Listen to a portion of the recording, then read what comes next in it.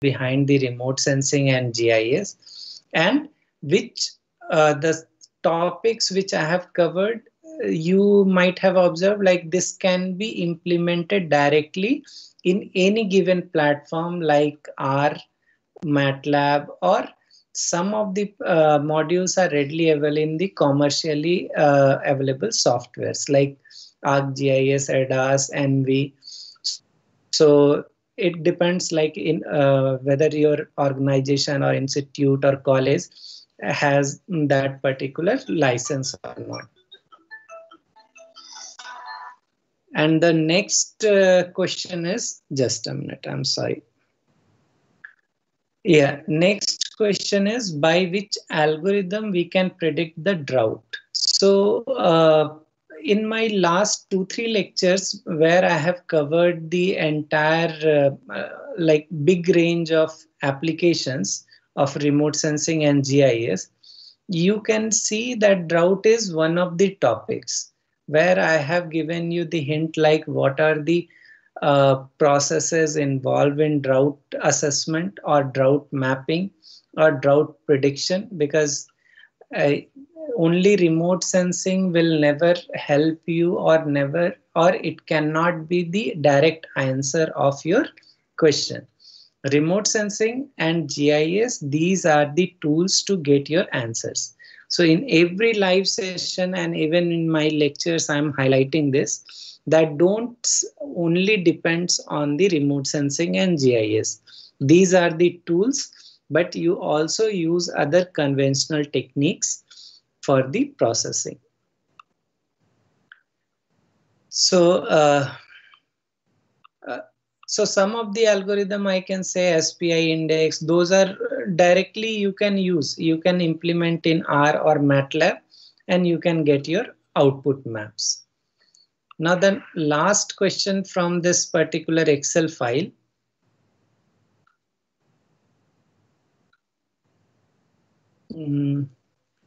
Which software you suggest is best for determining of NDVI? See, NDVI formula is very, very simple. So you don't need any software. You can do it in QGIS, ArcGIS, ADAS, NV, and ideally speaking, theoretically, all the things, all the software or programming languages, they should give you the same result. Right.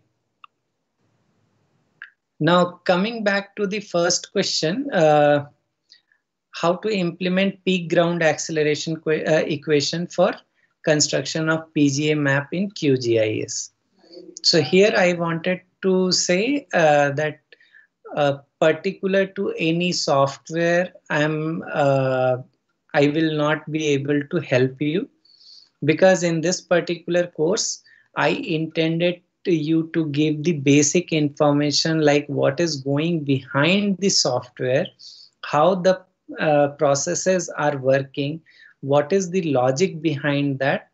So if you want to learn something particular to QGIS, ArcGIS or NV or ADAS, you please refer to their manuals, or there are many help videos are available nowadays.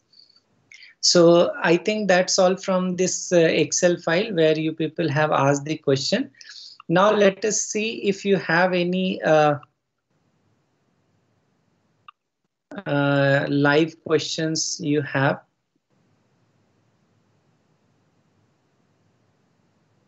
Okay, is it audible? I don't know whether you people were able to listen to me.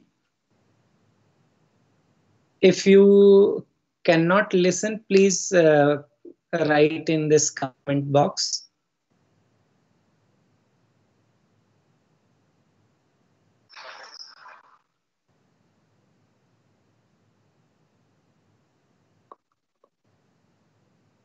If you cannot listen, please write it in the comment box.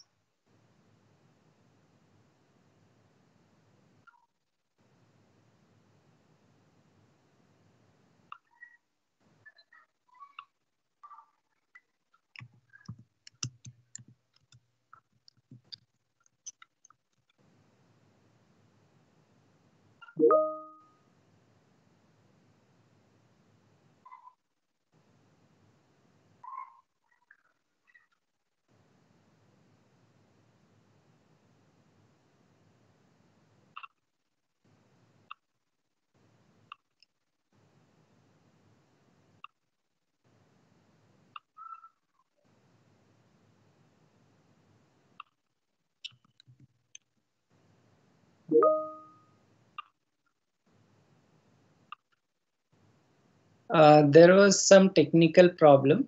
So I hope you have listened to my previous answers. If you have any question in particular, please ask through that YouTube channel.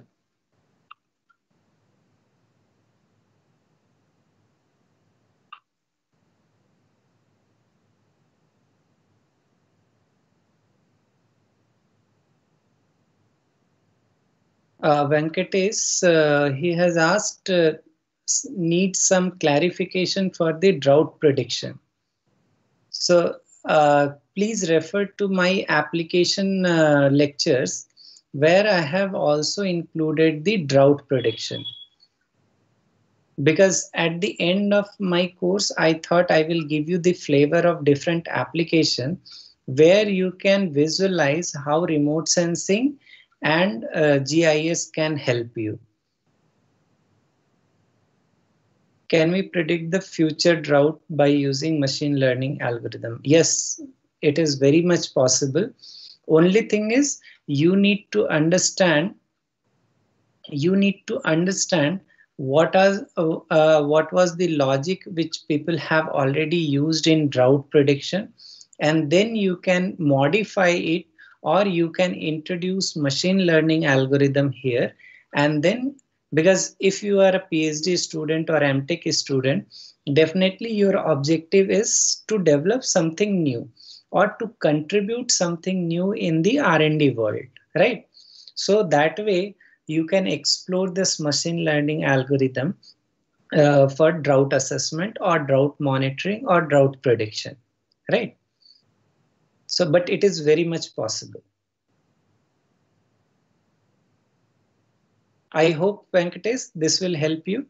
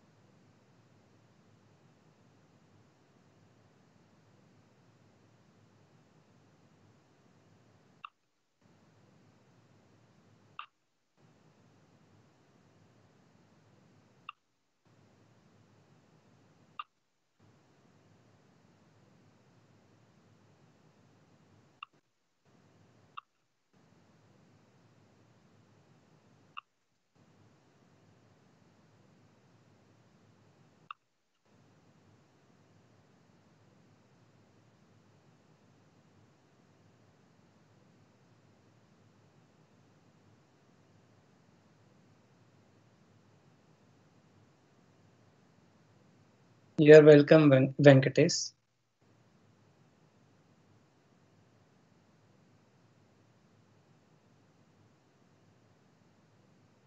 Good evening, Sivam.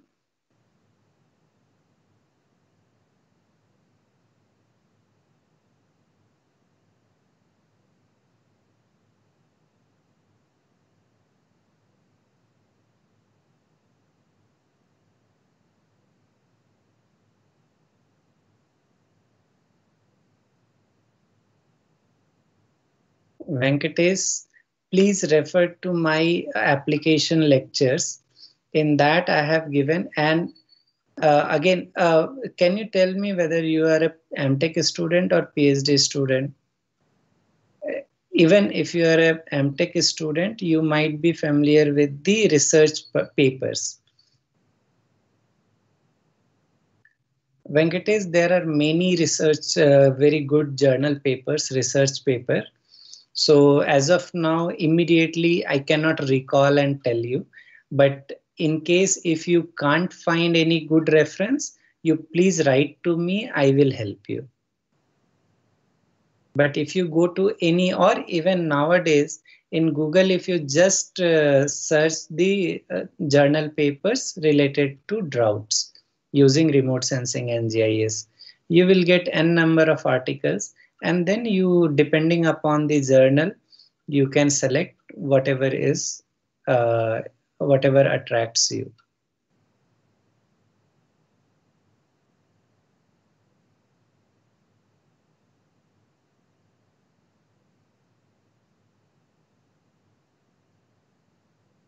Okay.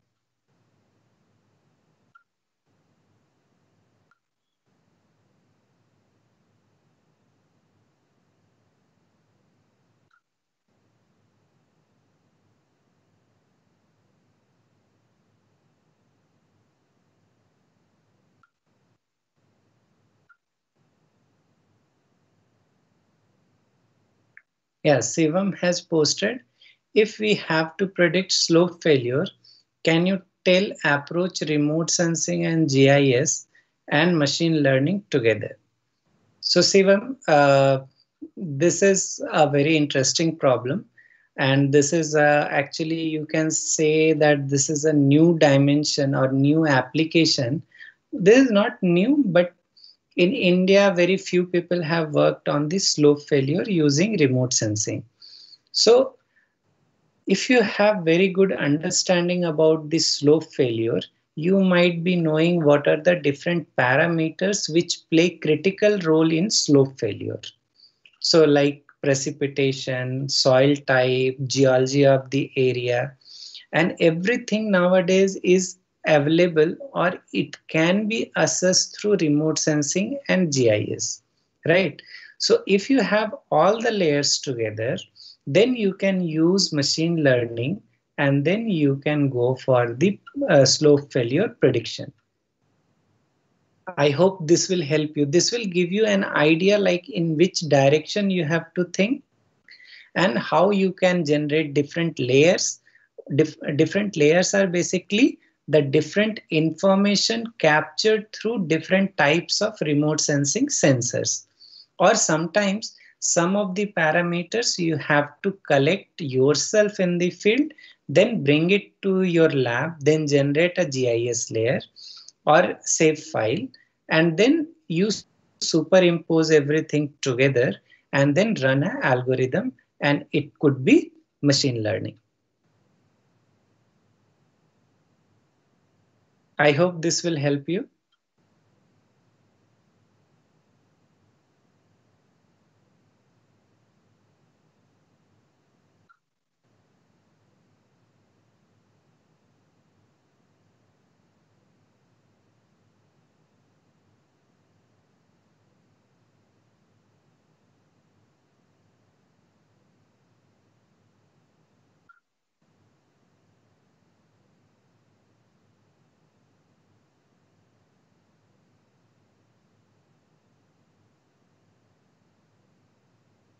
Okay.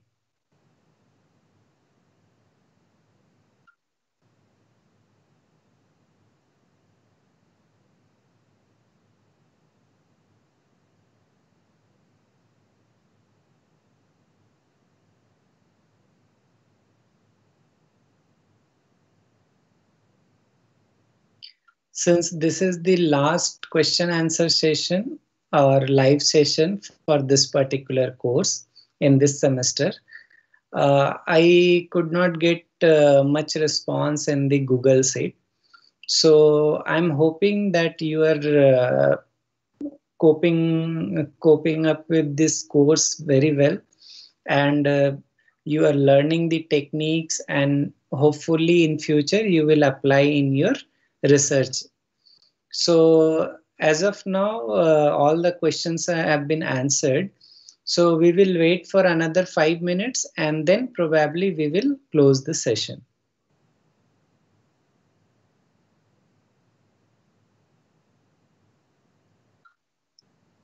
Okay. So the next question is using GIS, how can we detect permafrost? So this is a very basic application of remote sensing, because the best part of remote sensing data is all the data set, whatever has been captured, it is available in the archive. Only thing is some of the data sets are freely available, some of them are or need to be purchased. So first of all, you need to find out which sensor data you want to use. What is the first date of the data when that particular sensor has captured, or you can use the multi-sensor data as well. And then you can go for the snow glacier mapping, and then you can further go for the permafrost, right? So this is very easy, and this is very basic application of remote sensing. Here just you have to collect the data from maybe from different agencies, or maybe from one agency, or sometimes you have to contact them for the data. That's all.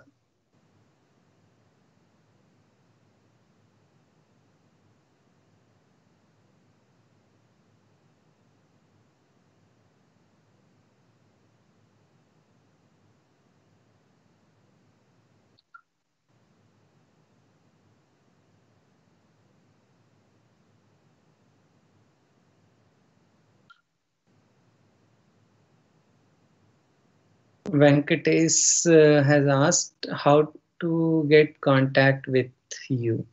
So my email ID is available. It is there in the course web page. You can always write to me.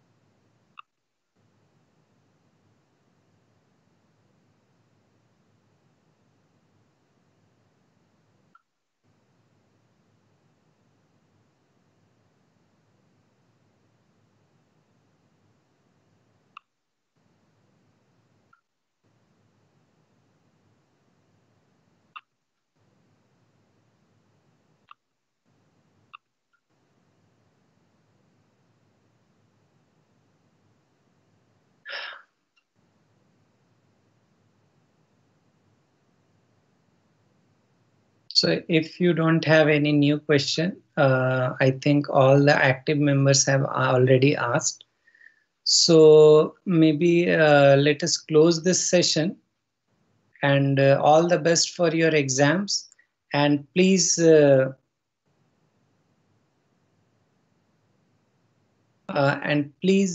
prepare well, and try to understand the basic concept, and it hopefully it will be it will really help you in your future research, or maybe your ongoing research. Thank you very much. Venkatesh, you please refer to NPTEL website where this course has been registered. So in that course web page, you will find all the details related to me, related to course, and related to my institute, IIT Guwahati, right? Thank you very much.